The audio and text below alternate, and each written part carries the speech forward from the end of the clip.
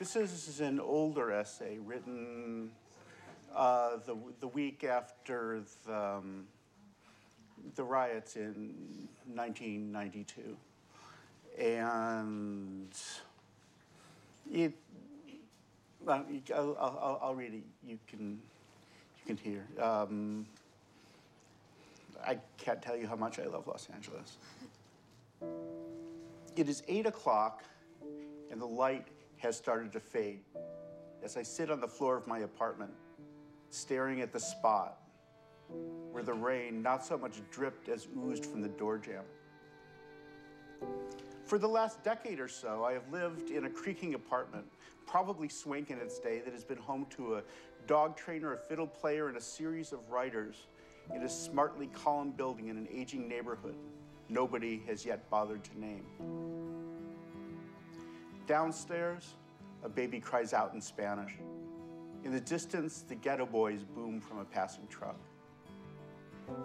For the fifth time in about an hour, I think about the other parts of town, the ones with croissant shops on the street corners and air-conditioned shopping malls, and neighbors who look like me. Before the fires of April, there were 14 different kinds of ethnic restaurants within a 5-minute walk. Now there are just 10. For a while, everything in the neighborhood seemed just a little more ominous. The Saturday night gunshots a little louder, the omnipresent sirens and helicopters a little closer to home. When you spend some time in my neighborhood, you learn the rhythm of the place. The mornings when the Mexican fruit truck shows up on the corner, the hour when Filipino teenagers snack on liver buns and Coca-Cola at the pancit shop, the peaceful time in late afternoon when the avenue flows majestically. Guatemalan women walk home from Ralph's with bags of groceries balanced expertly on their heads. Salvadoran construction workers crowd into the local Korean noodle shop for steamed dumplings. In this neighborhood, most of us are just passing through.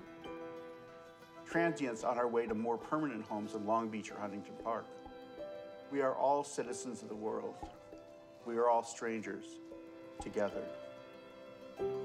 But to my Korean landlords, this neighborhood is home. I have been awakened before dawn by the rhythmic thud of their pounding garlic into paste on the back porch. I have stumbled out the door with an armful of wet laundry, only to find all of the clotheslines taken up by drying fish.